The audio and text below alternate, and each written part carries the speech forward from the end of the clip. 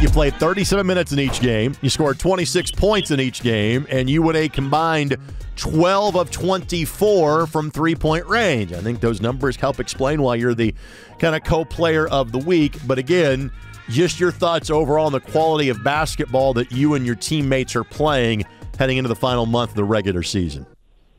Yeah, we got a lot of guys that can put the ball in the hoop.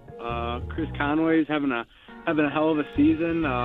Trey Townsend, obviously, I believe he got the award earlier this year. And then we got guys like Jack Goakley that can really shoot it. And, we play as a team.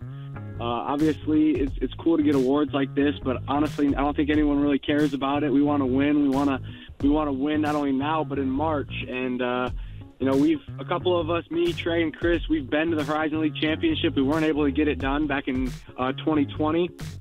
And, we're itching to get back. So that's the main focus. And like I said, it's coming together at the right time, and we're hoping to keep this momentum going.